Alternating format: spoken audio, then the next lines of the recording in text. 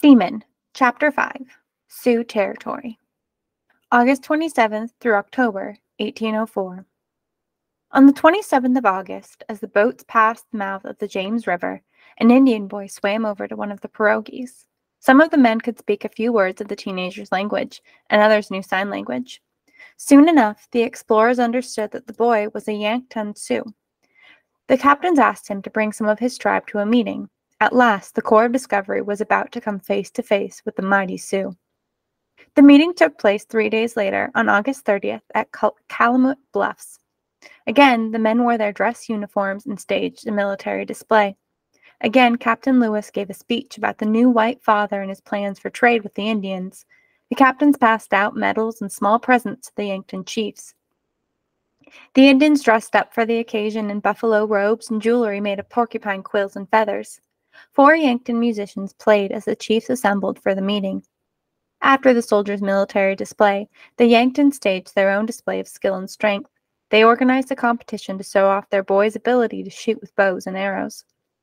That evening, assembled around 3 campfires, the Indians told stories and song to the music of drums and rattles. The singers acted out great deeds and battles.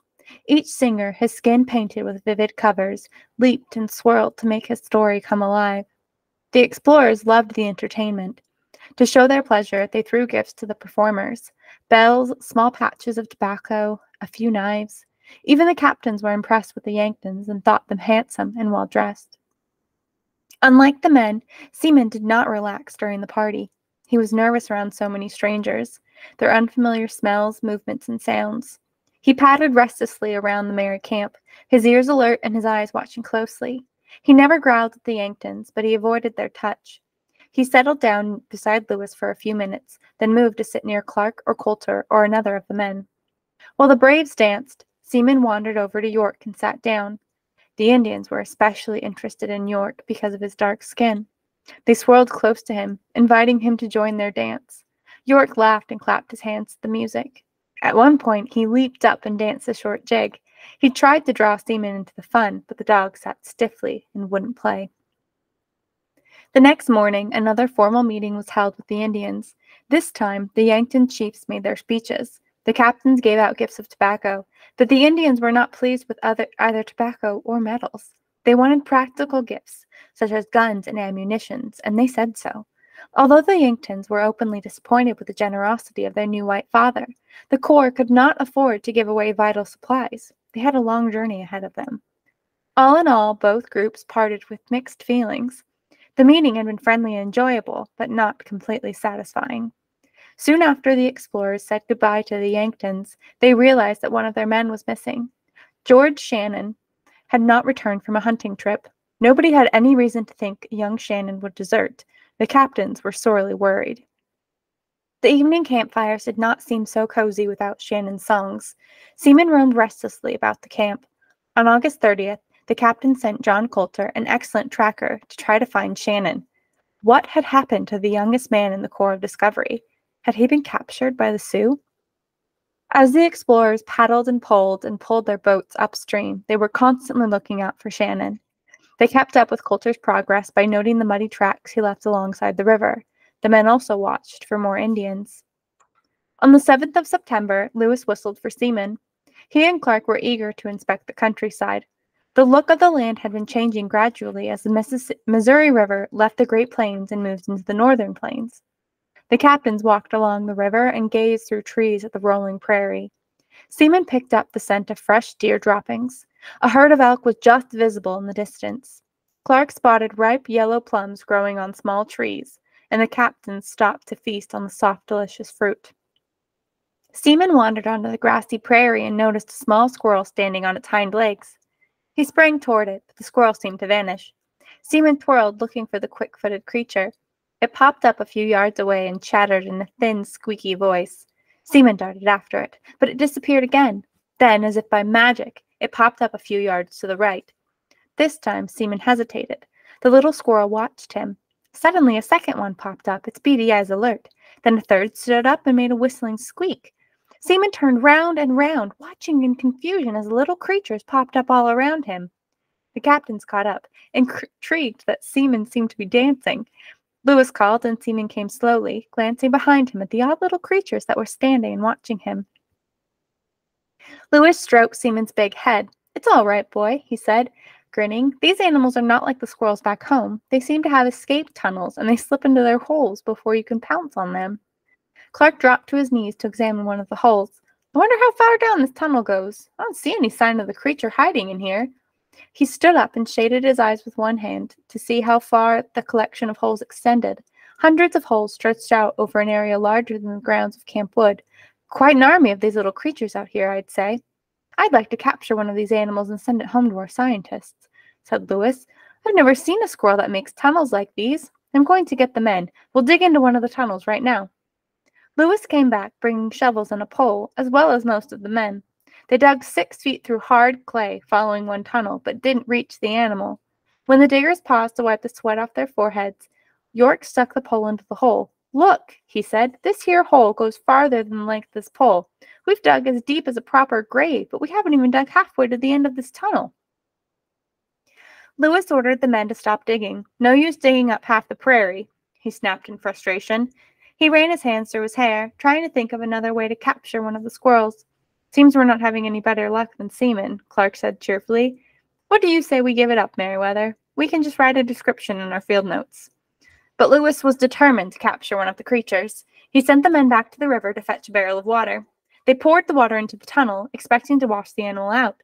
That didn't work, and Clark was for giving up again. But Lewis refused to budge without his prey, so he sent the men back for another barrel of water. It took 5 barrels of water before one of the creatures was finally forced to the surface and captured. When they got back to camp, Lewis put the little creature in a cage in the keelboat's cabin. Some of the men had said these little squirrels were called the small dogs of the prairie by French-speaking trappers, but the scientists in the United States had never heard of prairie dogs, so Lewis carefully described them in his notes. Lewis decided to join the hunting parties to get a better feel for the animal life on the northern plains. He shot his first buffalo on September 8th. The next day, Lewis and another man went hunting. SeaMan ran through the brush next to them. As they came to a bend in the river, SeaMan raised his head and sniffed. The smell of matted buffalo fur and sweat was new to him. As the huge animals moved, they broke the earth with their hooves, overturning clods of grass and filling the air with the smell of fresh dirt. SeaMan pranced around Lewis's legs, woofing with excitement. Lewis motioned to SeaMan to stay behind. The men crept through the brush, approaching downwind of the herd so they could get close before the buffalo smelled them and stampeded. When the hunters broke into the clearing, Lewis shouted, "Get 'em, SeaMan!" SeaMan bounded after the heels of the galloping animals as the men took aim and fired. Lewis and the other hunter each shot a buffalo that day. SeaMan ran and chased until he was exhausted. As the men quartered the meat and tied it to poles so they could haul it back to camp, SeaMan stretched out on the ground, panting. Pleased with his success as a hunter, Lewis was in a playful mood. He picked up a long stick and urged SeaMan to grab holds of an end for a game of tug-of-war. SeaMan ignored the stick and rolled over, sprawling like a tired puppy. Lewis scratched the dog's belly. "We've had a fine day's hunting, haven't we, boy?" he said, laughing out loud. Coulter never managed to track down Shannon, but on September 11th, the mystery of the missing man was finally solved.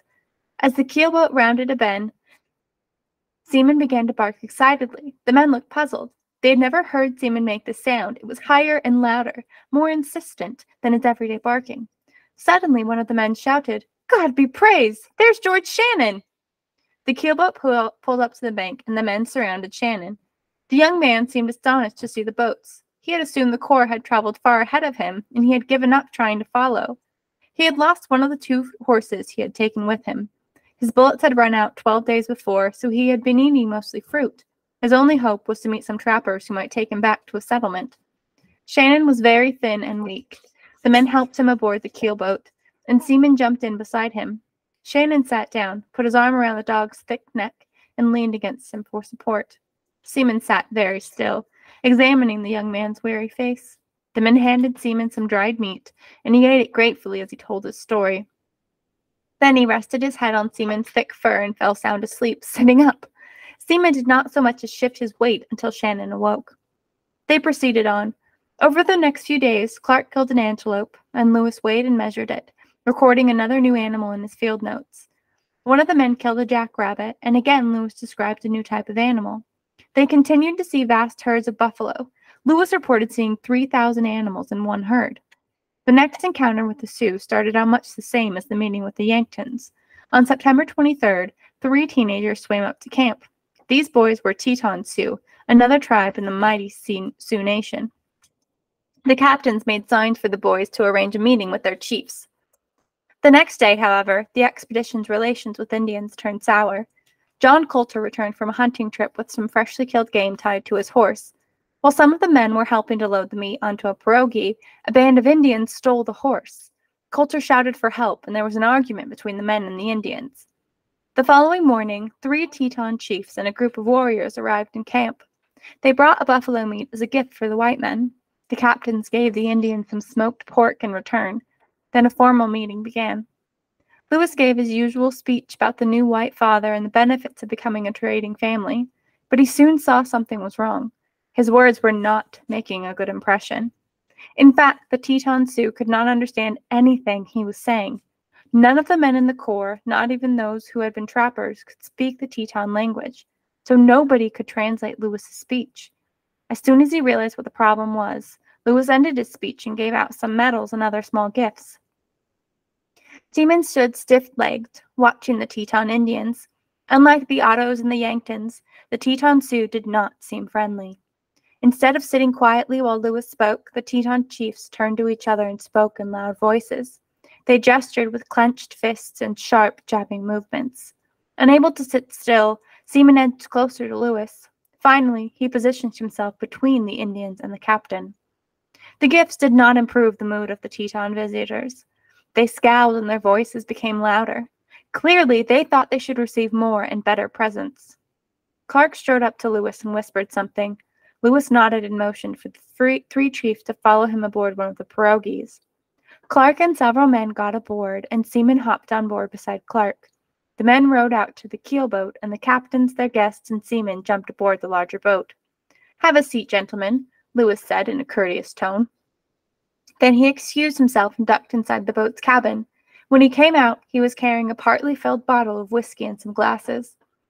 The captains poured each of the chiefs a quarter of a glass of whiskey. The Indians smiled, sniffed the alcohol, and drank with great pleasure. When they finished, they gestured for more, but the bottle was empty. One of them grabbed the empty bottle and sucked out the last few drops. The chiefs scowled and spoke in angry voices. Without a common language, the captains could not smooth the situation. Lewis called for a pirogue to come and take the chiefs to shore. This angered the Indians even more. One of the Teton chiefs jumped to his feet, and SeaMan stepped forward, a low growl coming from his throat. The Indian froze, glaring at the dog. "Sit, SeaMan," Lewis said firmly, taking a step forward. Lewis exchanged a glance with Clark. Then he gave the Indian a stern look, and the Indian slowly sat down. As soon as the pirogue pulled up next to the keelboat, Clark jumped aboard and gestured for the chiefs to follow. They refused to move. Annoyed, Clark called to 7 of the men. "Push the chiefs aboard this pirogue. We are going to put an end to this nonsense right now." The men rushed to obey Clark's order. As soon as the Indians were aboard the pirogue, the men rowed them toward shore. Lewis stayed aboard the keelboat and positioned himself in front of the swivel gun. SeaMan stood at his side. Lewis kept his eyes on the pirogue. When it reached the shore, the chiefs refused to get out. Some of the Teton warriors surrounded the boat and grabbed its bowline and masts. The explorers demanded that the Indians let go, but the Indians glared and spoke in gruff, defiant voices. "Enough!" shouted Clark. He stood up and drew his sword. He tossed his flame-colored hair out of his eyes, and his cheeks flushed to deep red. Along the shore, Teton warriors stretched their bows tight and placed arrows across the strings. They edged closer to the pirogue. "Prepare for action!" Lewis ordered in a stern voice that could be heard on shore. Aboard the keelboat, men grabbed their rifles and knelt by the sides of the boat. 2 men loaded the swivel gun, and Lewis got ready to fire. During one strained minute, nobody moved. Then, Black Buffalo, one of the Teton chiefs, yanked the pirogue's line out of the hands of the Indian warriors. He ordered his men to let go of the mast. He jumped out of the pirogue, with the other 2 chiefs following him. Aboard the keelboat, Lewis exhaled slowly, but he kept his hands on the swivel gun. "This expedition must and will go on," Clark declared, throwing back his shoulders as he faced the line of Teton braves. "Our men are warriors. The Indians could not understand Clark's words, but his meaning was clear from his tone and posture. Still, the Tetons held their ground. They stood facing the pirogue, loaded bows in hand, while their chiefs huddled together, speaking in low voices. Clark approached the chiefs and offered to shake hands. The chiefs turned their backs to him. Angrily, Clark turned on his heel and jumped into the pirogue. The boat was pulling away from shore when Black Buffalo splashed into the water, calling for Clark. Clark ordered the men to stop rowing, and Black Buffalo pointed toward the keelboat. He seemed to be requesting a ride in the boat. Clark glanced toward Lewis. Then he agreed. He allowed Black Buffalo and 2 warriors to get into the pirogue. The men rowed back to the keelboat, and the Indians and Clark climbed aboard. As evening approached, Black Buffalo made signs that he wanted to sleep in the keelboat. Although the captains agreed, they nervously ordered a heavy guard. Lewis slept little that night, and SeaMan did not leave his master's side. The next day, Black Buffalo traveled aboard the keelboat until they came to his village. He invited the captains to visit, and they agreed, hoping to end the tense meeting on a pleasant tone. SeaMan stayed beside Lewis as the explorers walked through the Teton Sioux village of almost 100 white teepees. Hundreds of Indians crowded around to stare at them. When the explorers came to a large teepee in the center, the group stopped. Black Buffalo motioned for them to sit in a circle with some of his braves. The Indians passed around a pipe to smoke. The explorers noticed many female captives in Black Buffalo's language. One of the explorers knew some Indian languages, and he tried speaking to one of the captive women. She said she was from a tribe called the Omaha. She explained that there had been a recent battle between the Teton Sioux and the Omahas. In the battle, the Sioux had captured Omaha women and children, and had killed and scalped many Omaha braves. That evening, the captains were carried on white buffalo robes back to the central lodge. They watched the Sioux villagers perform a victory dance around a flickering campfire. Some of the Teton men beat sticks on drums made of stretched hides, while their women danced. The dancers wore deer hooves tied to their clothes as rattles. They carried scalps won by their husbands in the recent battle. The women leaped up and down, waving the scalps on the ends of sticks.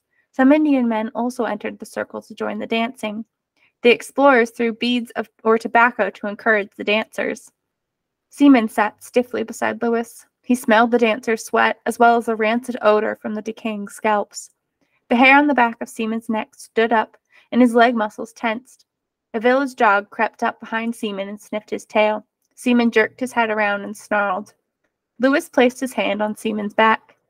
Gently, he bent down and spoke into SeaMan's ear. "Steady, boy. My nerves as tight as bowstrings, too, but we must hold our tempers." Lewis was speaking to calm himself as much as to quiet his dog. Clark whispered to Lewis, "Did President Jefferson give you any instructions for our meeting with the Sioux?" Lewis nodded.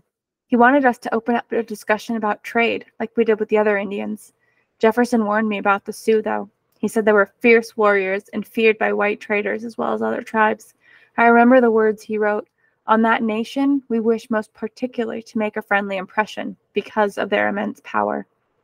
Suddenly, a young warrior broke out of the dance and gestured angrily at the white men in front of him. The warrior had not received as many gifts as the women dancing near him. He shouted at the explorers, then grabbed a drum from one of the players and hurled it onto the ground, cracking it. Then, as he stalked off, he grabbed 2 other drums and flung them into the fire. After he stomped off, 2 women retrieved the drums and the dance continued. Lewis exchanged an uneasy glance with Clark. He stroked SeaMan's back with a stiff, tense hand. That night, Black Buffalo again insisted on sleeping in the keelboat with the captains. Again they agreed, but they placed a heavy guard on duty. The captains muttered under their breath. Were the Tetons planning to ambush then? Neither the captains nor SeaMan got much sleep.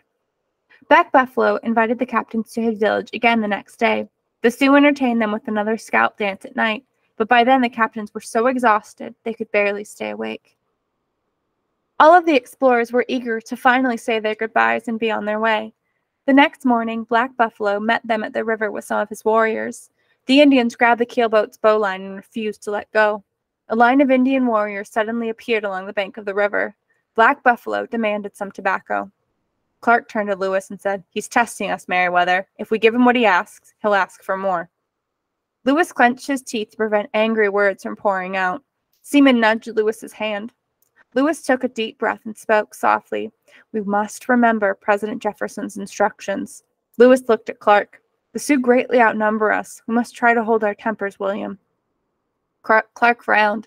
Then he tossed a small plug of tobacco on the bank. He yelled to Black Buffalo, You have told us you are a great man. Show us your influence by taking the rope from your men without coming to hostilities. Clark turned and walked slowly toward the swivel gun to show he intended to back his words with actions, if necessary. Black Buffalo continued to demand tobacco. Lewis's patience had run out. We do not mean to be trifled with, he shouted. SeaMan watched the faces of each speaker. He kept an eye on the movements of the Sioux warriors who were holding the keelboat's line.